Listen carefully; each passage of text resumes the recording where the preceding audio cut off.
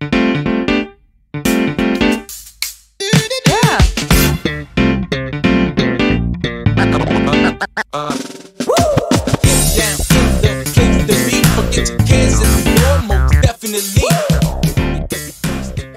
goes on, guys? We're back here again with yet another review, and today we're going to be taking a look at the brand new Mattel Toys Masters of the Universe Revelations Masterverse Teela, Beastman, and Mer-man. Now, these are so hard to find at first, and then they hit everywhere. Like they're peg warmers, which sucks because it makes me worried about the line, like as a whole. Like I really don't want this line to end. Like I want them to keep making more.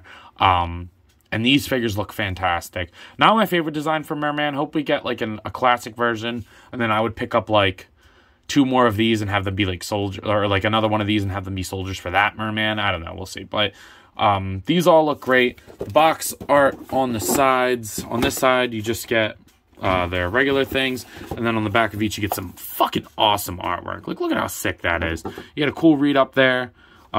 Really, really cool. You get the new wave, which I'm not going to be getting He-Man and Skeletor. I don't really care about them. There's the barcode for Mer-man, and then you get some even more awesome artwork on the side there. Man, these look so good. Damn, I wish they would do a big poster. But yeah, there's that weird box for Teela. Beautiful artwork. There is the read up for her. Barcode for her. Love that artwork. But I think I like the one on the side a little bit more because that's my favorite look for her. So that looks super, super badass. And then finally, we have Beastman. Now, this is the 40th year of He-Man anniversary. This is the new Eterina one, not the Revelation one. So this is like, I think supposed to be like a concept series. Look at that artwork. Holy shit. That is so nice. He swing. Can we get these guys? That would be cool. But this is the new wave. Not even like out hitting yet. This is like the new wave. Katra and Zodak, I will definitely be picking up. Do I know anything about either one of them? Nope. Still going to be getting them anyway for the shelf.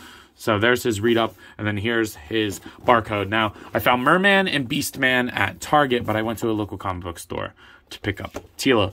But without further ado, let's go ahead and pop these bad guys open.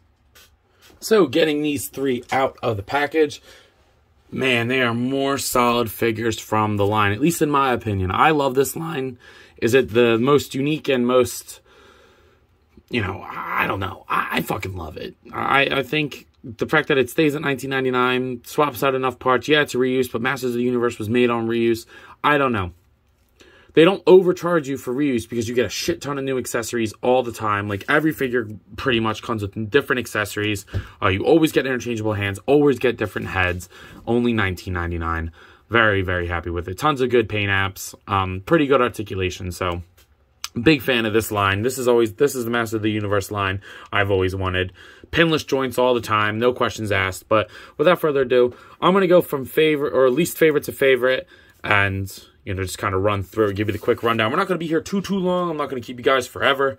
But, you know, we got it. We know how it rolls. So, without further ado, let's go ahead and take a look at Mer-man. Now, again, this isn't a bad figure by any means. It's just my least favorite of the bunch because this isn't my most favoritist design of him. I like when he has the chest pauldron thing. I like when he has 2 eyes, but you know, this is the Revelation look, and I'm still going to get it because it's a new character. So, the face tempo for what is there looks really good. I like the painted scar on there. Speaking of painted scars, I like all of them. And he has a new upper torso with gills on the back for, like, the shoulder pad, like the shoulder blades, the gills up top, which look really cool. And he's got this awesome texture across the body.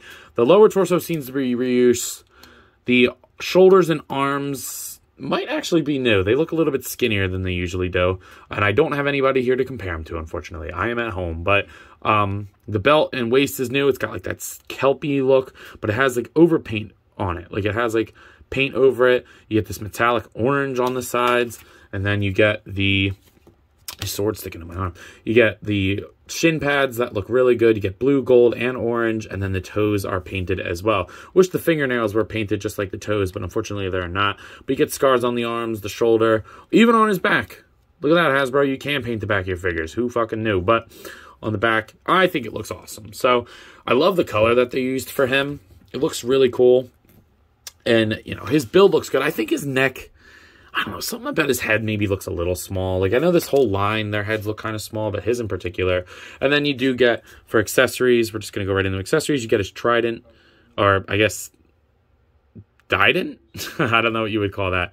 But it's got 2 prongs, it's got the orange wrapped around it. Looks very nice. I will say, it's a little loose in his hand, and he kind of holds it at a weird angle, but not bad enough to make me not like it. Just, I think it could have been done a little bit better. You get a pair of fist hands, which is great, and they're all, you know, gilled up. And then you get a pair of open hands, which I love. I love. So definitely going to be using the Dident, I don't know what to call that, and open hand combo, because they're red hands. It's fucking awesome. And then you do get like this sword thing, which I probably won't be using for him, but it is cool to get nonetheless. And he can hold this pretty well as well. It's a little loose in his hand. It's got that weird grip thing, so I don't know. Pretty good overall. So yeah, I think he looks good. Decent amount of accessories. As far as articulation is concerned, the head is going to look up more than most, actually. He looks up pretty far. Ooh. Take 2. He looks down that far. Swivels, pivots, shoulder goes up, down, rotate 360, bicep swivel, double jointed elbows, and then the wrist swivel and hinge. The torso goes side to side, and then it'll swivel at the waist. He'll crunch forward, back, hips move out that far. He'll kick forward this far, back that far, upper thigh swivel, double jointed knees. Like they get the shin rotation, and then the ankles do move down, up, and pivot. So pretty standard articulation. Always wish that the torso was a double ball peg up here, so you could rotate up there and get a little bit more. And then I wish that there was a ball peg in there instead of just a swivel. But other than that, the articulation is pretty perfect, especially for somebody like Mer-man. Next up, let's take a look at Teela. Now, usually the female figures are my favorite ones out of the waves, because I think Mattel does their female figures right. Double jointed pinless elbows, no question. And I know Hasbro's starting to get into that, but how long did it take for us to complain for them to even do that? Mattel's been doing it forever, guys, let me tell you. The great amount of paint, great amount of articulation, pinless joints. They look like females. They don't just look like stupid generic weird things. Sometimes, I'm not saying all Hasbro figures are like that, but, and I think the face sculpts are really good. Taking a look at this face sculpt, I think it's good. I think just my headband is glued on like sideways, so I might pry it off, fix it a little bit, because just something looks a little off. I don't think it's her face. I think it's the hair. It just looks a little weird, but I like it nonetheless. I like all the different colors of gold and yellow and the body. This is a brand new sculpt. The legs are also new. I like all the tempo. It looks very, very good. The gold is bright and shiny. I don't know how good it's coming out on camera, but it is good in person. You get like a soft rubbery piece for the kilt or the skirt, I guess. I don't really know. Little gappy right there. I think, I don't know if that's on everybody's, but the connection point on mine is not good. They do rotate though, so it doesn't really bother me. And then you get like a cool leathery texture with a glossy coat for the boots there. So yeah, she looks awesome, I think. Again, I really like the face sculpt. I just think that my thing got glued on differently. And wow, it's magic. They painted the back. Who knew? Very detailed on the back too. So brand new sculpt, looks very nice. She does come with a good amount of accessories as well, including an alternate head without the tiara and the hair down. And that actually looks a lot better than I thought. Obviously, our articulation is going to be a little bit more limited on this one, and it is tight because it's not like fully, you know, I got to work it in a little bit, but it looks good. I think the face sculpt is very good on that. You know, she looks angry. The hair down looks good. There's a wash in there. Applied pretty good. It's a little splotchy right there, but honestly, that looks really, really cool. And then to go with that, you're going to get, oh, spoiler alert, you're going to get interchangeable hands. You get a grip hand for the left side and then a fisty fist for the right. Did I say left? Yeah, left and right.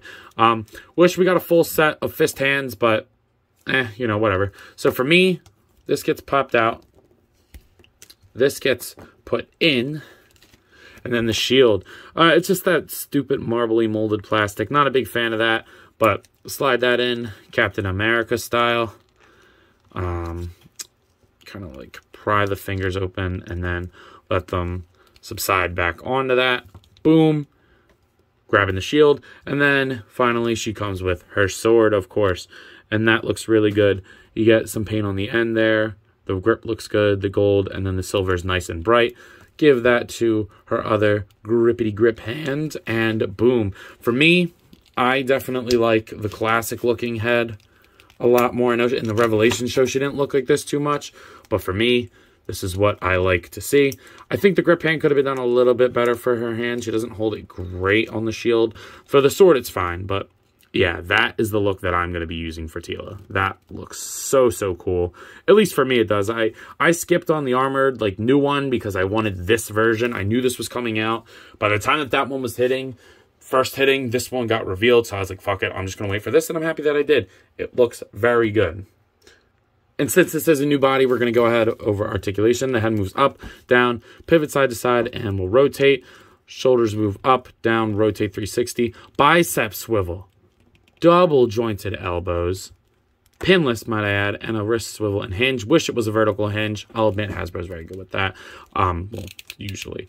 You get a pivot at the top, which pivots pretty far. She actually crunches far decently, not back too much. And then you get an underdone waist swivel, which is completely hidden, so very well done. The hips kind of have that weird thing from Wave 1 where it like gets locked and you have to like push down. Not sure why they did that. Swivel at the thigh, goes up for the double jointed pinless knees, and then the swivel at the boot, ankle goes up, down, and pivot. So very good articulation, especially for a female figure. I think they articulate their females better than the guys, to be honest. But yeah, very well done. Now Teela would have been #1 if I didn't find this guy before I made this video. Fuck, this guy's sick. I have one little complaint about him, but everything else about him is awesome. Now, like I said, this is not from Revelation. This is from the new Eterina line. So this is like a new thing that they're starting where, like, I guess it's like concept or comic book stuff. I'm not really sure. Let me know. But this looks like a classic Beastman to me. I like the Revelation design. I have that figure. There actually is a review of that one on my channel. So if you want to watch that, go check that out on there.